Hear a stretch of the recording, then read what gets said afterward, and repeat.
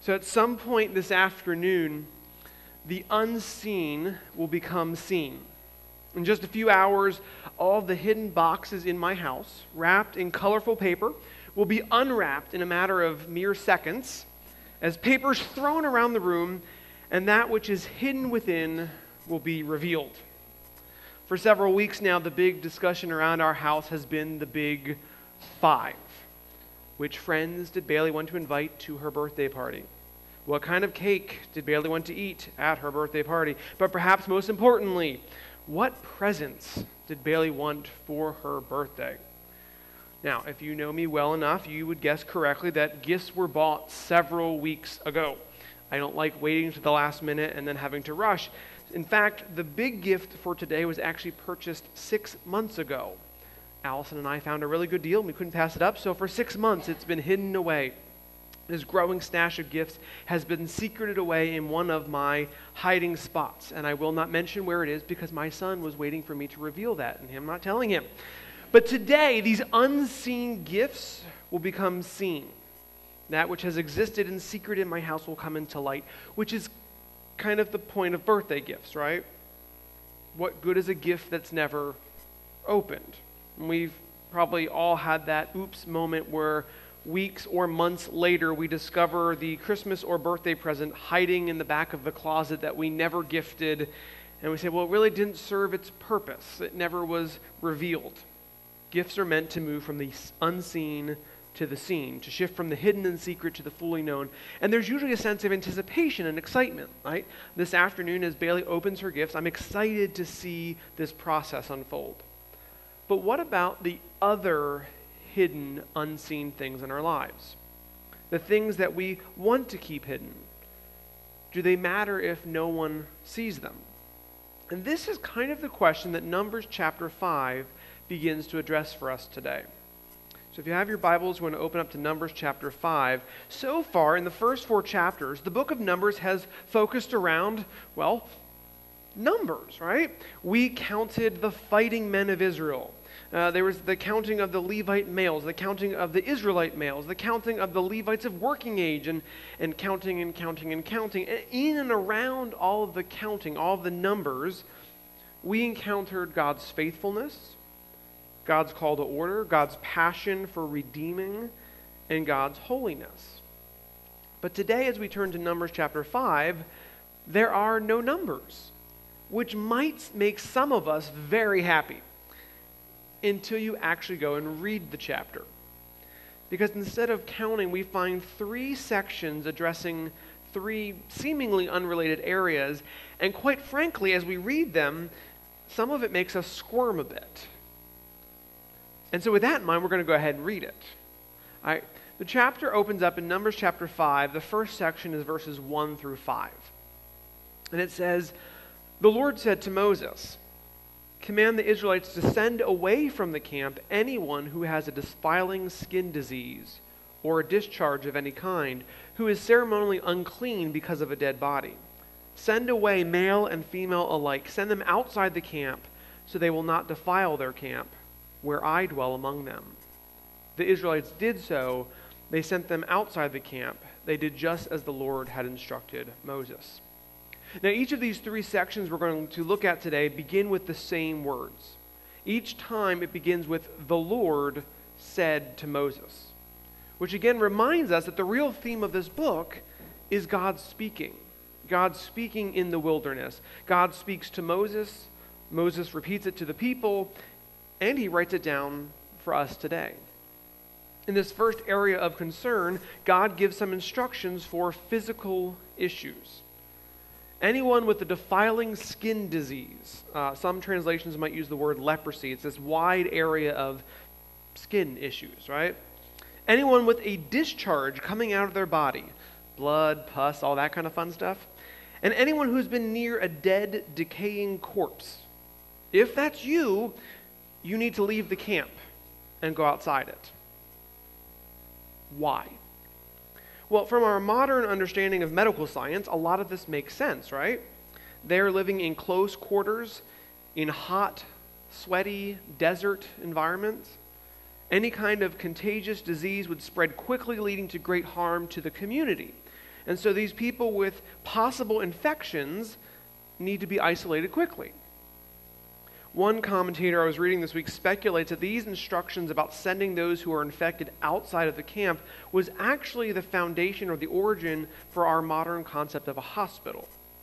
Now here in this passage, there's no specifics mentioned about a caretaker or any kind of healers going outside the camp, but the groundwork does seem to be being laid where God says, hey, take those who are sick and move them outside, away from everyone else, where they can hopefully be healed. Now, of course, the Israelites would not have understood the science behind germs and the spread of infection. But in this, God provides a second and perhaps more meaningful reason for isolating the sick. In verse 3, he says, I dwell among them.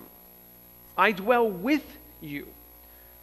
Remember, as we saw the camp being laid out in the past weeks, who is at the physical center of the camp? God dwells in the tabernacle right in the middle of their camp. We've heard repeatedly in the first 4 chapters about the care needed in approaching the tabernacle, in approaching God, that only the priest can enter the sanctuary in God's presence, that only the Levites can be around the tabernacle in the camp. But even those in the rest of the camp need to consider their purity in being near God's presence. This whole chapter addresses the need to keep the camp clean and free from sin.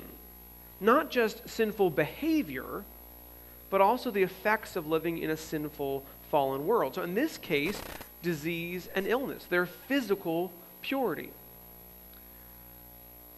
Remember, the Israelites at this point are still camped out at Mount Sinai. 5 chapters in, they have not left the mountain yet, but they're getting ready to leave the mountain behind and head towards the promised land. They're preparing to go from here to there. And so far, God is reminding them again and again and again of His holiness. How do we live in the presence of a holy God? It's not just about keeping one's distance from the tabernacle, but keeping the physical purity and health of the entire camp is essential. Now, there are practical reasons, again, the spread of infection and disease, but there are spiritual reasons. Keeping the camp holy because God Himself dwells with them. Now, these verses can kind of begin to leave us thinking that God wants to get rid of us if we're sick. God says, I want you to put them out of the camp. If you're not a perfect specimen of humanity, we're to be outcasted to the periphery, to the outskirts. But those outside the camp were still a vital part of the community. Once their physical condition changed and was healed, they were welcome to come back in. I think this is seen even more strikingly when we consider the New Testament and we look at the stories of Jesus. Because Jesus interacts with each of these 3 categories. In Matthew chapter 8, we read, a man with leprosy. This is exactly what Numbers 5 is talking about. A man with leprosy came and knelt before Jesus and said, Lord, if you are willing, you can make me clean. Jesus reached out his hand and touched the man. I am willing, he said, be clean. Immediately he was cleansed of his leprosy. In John chapter 8, we read, a woman was there who had been subject to bleeding, this bodily discharge, for 12 years, but no one could heal her. She came up behind him and touched the edge of his cloak, and immediately her bleeding stopped. Then he said to her, daughter, your faith has healed you. Go in peace. Immediately after this story, we have another story where Jesus was still speaking. Someone came from the house of Jairus, the synagogue leader.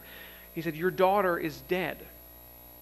But Jesus took her by the hand and said, my child, get up. Her spirit returned, and at once she stood up. And then Jesus told them to give her something to eat.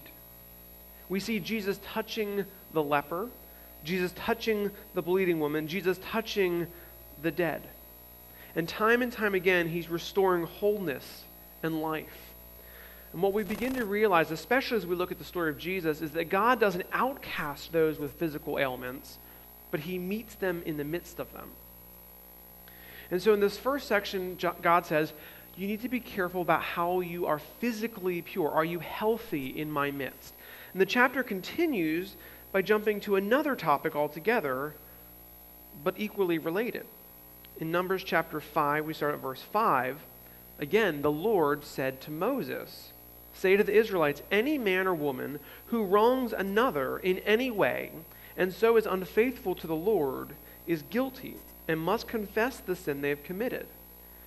They must make full restitution for the wrong they have done, add a fifth of the value to it, and give it all to the person they have wronged.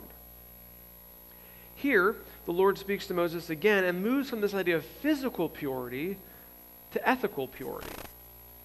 The specific issues addressed in this section really relate to when one person wrongs another, and the underlying details revolve around material items. If you steal something, or if you break something that does not belong to you, what happens? Again, God is dwelling in their midst. He's at the center of their camp. How they treat one another is vital to the community health and their witness to the world. Now, I think it's easy, we've all done it at times, to think that an ethical gray area isn't that big of a deal. If I cheat here, if I fudge that over there, who is going to know? Who is it really going to hurt? And yet here God outlines the effects of these ethical and moral failures. He says, when you do these things, you damage your neighbor, you grieve the heart of God, and we defile ourselves. He says there's a threefold impact to our sin. We often think it's, if no one knows about it, if it's an ethical gray area that no one sees, it's just about me, right? But sin affects my community, and sin affects God. And in this section, God gives instructions about how are we to address any ethical or moral failure. It's not just supposed to be swept under the rug.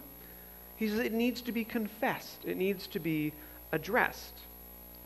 The offender needs to confess what they've done, and then they need to make restitution to the one they've offended. And in the specifics here, God will actually say you need to add a 20% penalty to amend the situation. This section is strikingly specific and vague at the same time, at least how my mind processes it. For example, if I were to steal $100 from Rick Mayhews, I need to confess and then pay him $120 back. It's very clear. If I stole a sheep from him and I ate it for dinner, I'm not sure how I'm supposed to give him 1.2 sheep back. Or, and this is why I mentioned him by name, because I was thinking if I took his Corvette without permission, how do I repair 120% of the dents that I would probably most definitely leave in the Corvette? God is very specific here, but it's a little hard to apply at times. And so the leaders of Israel had to work through the specifics case to case, but the principle being established was very clear. God cares about the moral and ethical purity of the community. Are you being honest? Right? Are you treating one another well? Now, as we're looking at these two sections so far, you might be processing all of this and wondering, well, how does this relate to the unseen? That's where we started. These physical ailments are visible, right?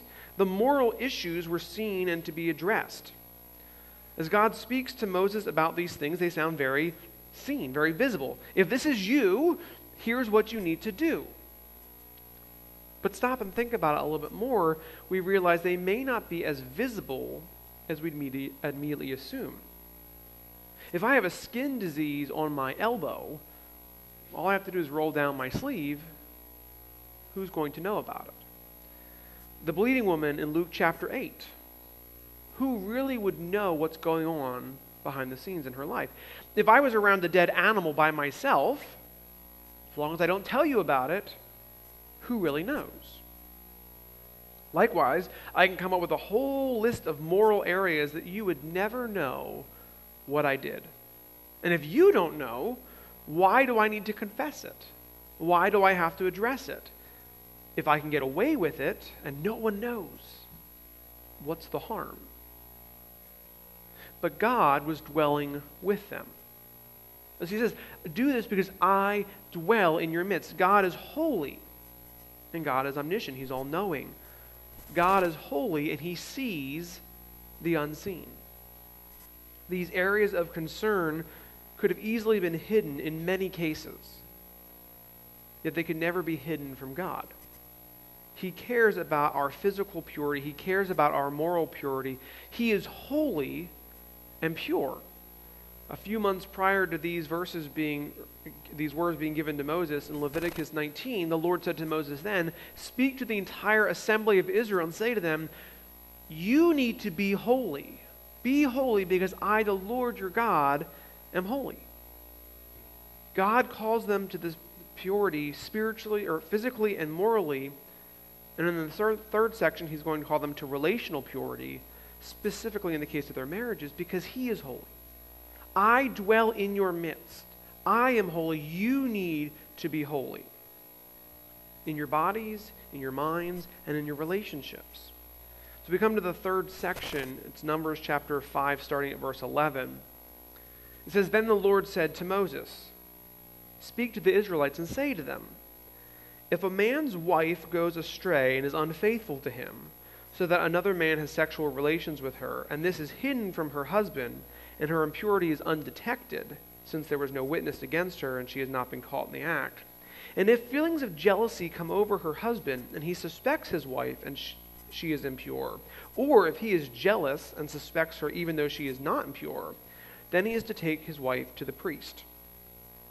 The specifics in this section revolve around a husband who has an unfaithful wife, but there's no proof of her unfaithfulness. In other words, it's unseen. Or it also revolves around the husband who has a spirit of jealousy and is accusing his wife of her unfaithfulness, but she's not unfaithful. This is by far the longest section of the three, and to be honest, at first it feels a bit one-sided. Wives, how do you feel about your husbands accusing you of infidelity, but there's no reciprocal given for you to address your husband? Marital purity is of utmost importance to God. Again, he dwells in their midst. Their purity represents his holiness. He cares about our relational purity. It feels a bit one-sided, though. However, given the culture of the day, these instructions are actually extremely protective of the wives involved. Typically, if a husband suspected his wife of cheating, again, with no proof, he just is jealous, he feels like she's treated him wrong, he could simply deal with the issue himself. He could divorce her, he could beat her, he could probably kill her. But what if she was innocent? What if he's the one who's in sin? He's jealous, right? So God speaks into this and he says, if one spouse is in sin, either she has been unfaithful or he's in sin because he's jealous, in either way, come to the priest. There's not a free license given to the husband to do as he wants. That would lead to sin one way or another. There's not an out given to the wife if she is indeed unfaithful. If it was unseen, it will be seen by God. And so the instructions are, come to the priest. So the husband is to bring his wife to the priest, and then we get a really obscure kind of ritual here, verse 16. The priest shall bring her, the wife, and have her stand before the Lord. Then he shall take some holy water in a clay jar and put some dust from the tabernacle floor into the water. After the priest has had the woman stand before the Lord, he shall loosen her hair and place in her hands the reminder offering, the grain offering for jealousy, while he himself holds the bitter water that brings a curse. Then the priest shall put the woman under oath and say to her, if no other man has had sexual relations with you, and you have not gone astray and have become impure while you were married to your husband, may this bitter water that brings a curse not harm you. But if you have gone astray while married to your husband, and you have made yourself impure by having sexual relations with a man other than your husband, here the priest is to put the woman under this curse, may the Lord cause you to become a curse among your people, when he makes your womb miscarry and your abdomen swell. May this water that brings a curse enter your body so that your abdomen swells or your womb miscarries. Then the woman is to say, amen, so be it. Really fun, right? The priest is to take the wife and have her stand before the tabernacle. Now, that alone should give us alarm if she's guilty. We've read over and over again, no one is to approach the tabernacle because of this holiness issue. lest they die, right? If she is in sin and she's trying to hide her sin, what do you think could happen in this moment? That alone should maybe make us think through our actions. But if she's innocent and her husband is the one in sin, she can only be vindicated at this point. So then God outlines this really obscure ritual where holy water is mixed with dust from the tabernacle floor, which sounds really German-fested to us, doesn't it? But again, in this mindset, the tabernacle is holy. And so in other words, it's holy dust. So it's holy water with holy dust mixed into it, okay? Then the priest will state this oath. If the woman has been unfaithful, may this holy water she's about to drink curse her. The holy water will come in contact with her sin. If she's innocent, this holy water will have no effect. She then expresses her verbal consent to the oath, and then the section goes on to say that the priest is going to write out these words on a scroll, and when the ink dries, he scrapes the ink into the drink, into the water, and then she drinks it. If she's guilty, it will lead to issues in her reproductive system. If she's innocent, nothing will happen. And again, by the end of reading this ritual, we feel a bit uncomfortable. It seems unfair. It seems a bit one-sided until we kind of think about the culture of the day. Many cultures then, and even later into history, had these things, these trials by ordeal. Okay?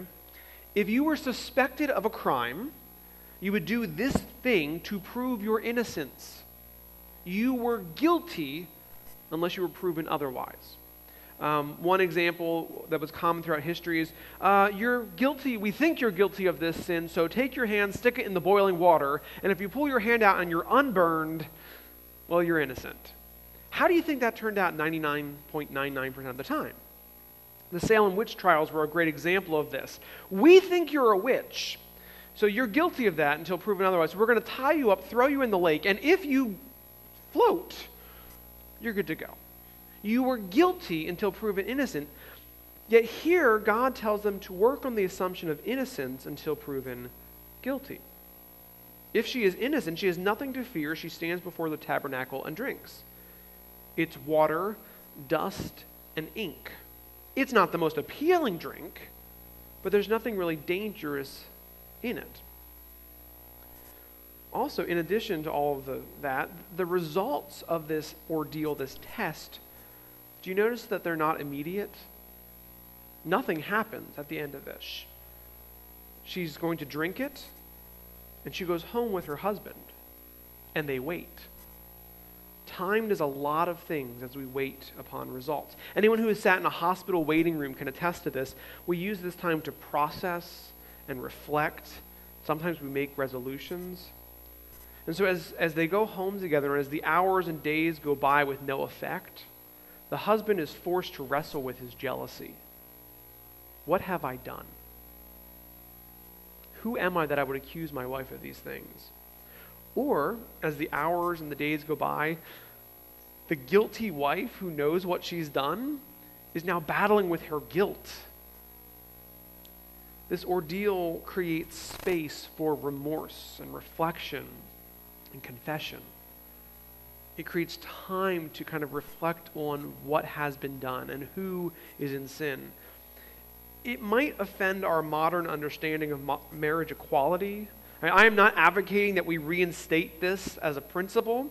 I had a lot of fun conversations with my wife about it this week. She was not advocating for it either. But the principles at play are quite thought-provoking to me. How do you address the unseen, unproven relational issues?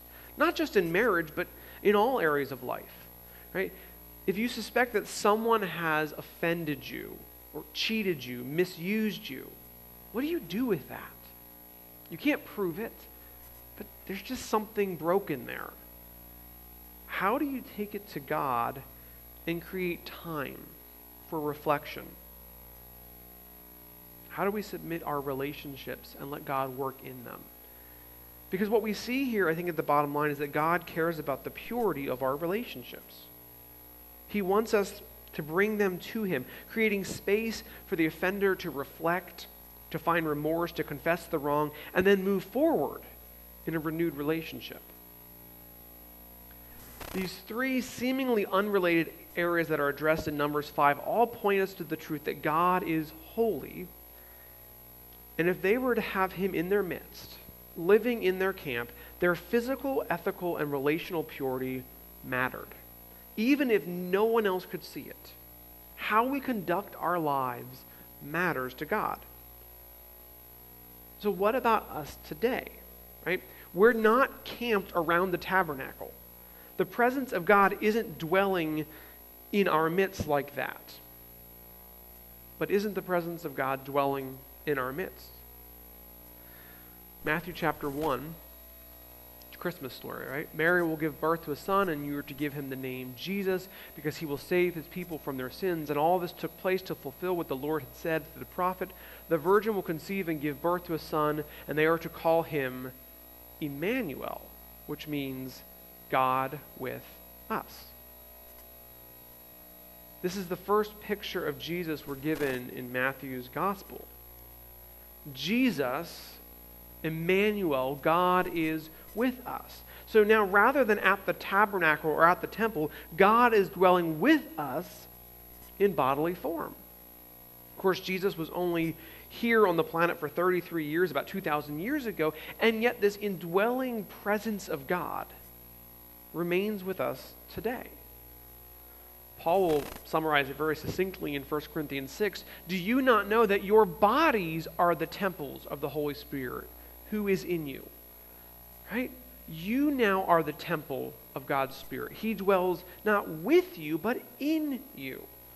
The Spirit of God isn't over the hill down in that tent. Take care as you approach it, right? The Spirit of God is in you. You are his temple. He dwells in you. And as such, God still cares about our physical, moral, and relational purity. Not just the seen, but the unseen. He dwells in you. What could there possibly be that he does not see?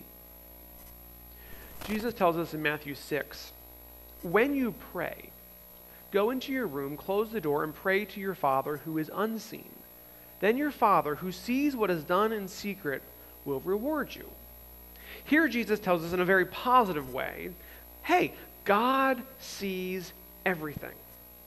You don't have to make a big show about how you pray, right? He says you can pray in the silence of your room. You can pray in the unseen corners of the hospital. God hears us and God sees us. But equally true is that when we think no one is watching, when we think no one sees, when we step into the unseen sins that we think this won't hurt anyone, who could it possibly harm? God sees us. God knows. And these things do hurt us, and they hurt him, and they hurt others.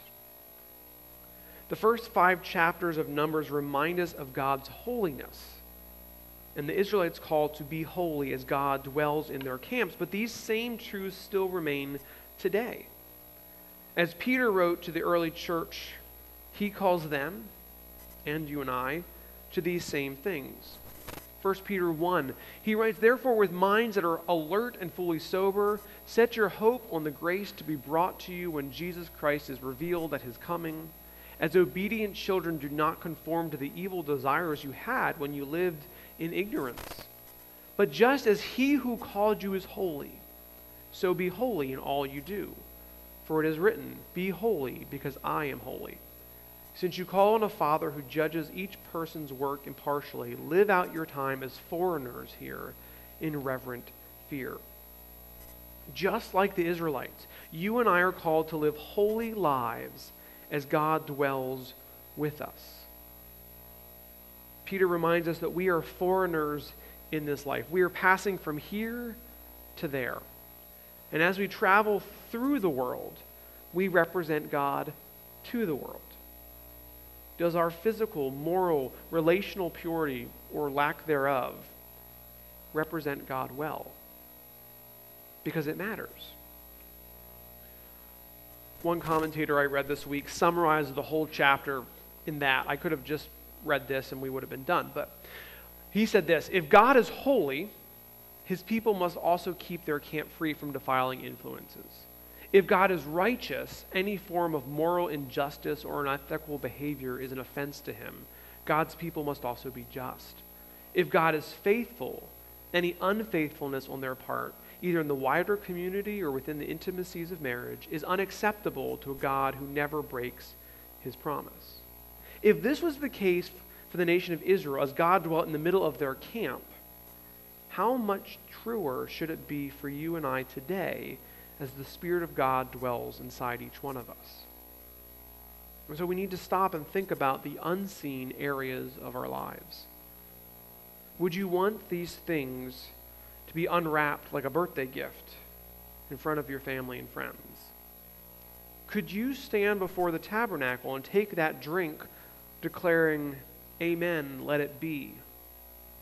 Or are there things unseen by everyone else in your life that God sees and he's inviting you to address today? Because here's the truth that we have, is that Jesus has already paid the price for our sins. Jesus has already redeemed us. We see Jesus meeting those who are physically impure. He met with the sinners of his day. He didn't condemn them, but he welcomed them to meet his loving grace and his forgiveness. And that invitation stands today. God sees the unseen, and he invites you to experience Jesus' forgiveness. It's not that we are called to look at the unseen and condemn ourselves. We are called to explore the unseen corners of our lives and bring them to Jesus, knowing that he covers them because he loves us. Will you pray with me this morning? Lord Jesus, we are very gifted at making sure we appear good. The world sees us, they see our actions, they see our lives, they see the things that we've purchased and built around us, and we look presentable. We look holy at times. And yet our appearances are just the surface of what you call us to. So often we carry these unseen things. We think that if no one can see them, they won't matter. They don't affect others. But God, you see them. You know them. And you're inviting us to bring them to you. That Jesus can cleanse us from all unrighteousness and sin. And so this morning, I pray, Holy Spirit, that you would come with your loving touch and begin to shine light into these corners of our lives that we would rather keep hidden and dark. That you would show us how you want to meet us in these moments and call us to walk more purely with you. So come, Holy Spirit, and speak to us today. We ask and pray in Christ's name. Amen. Would you stand and sing with us?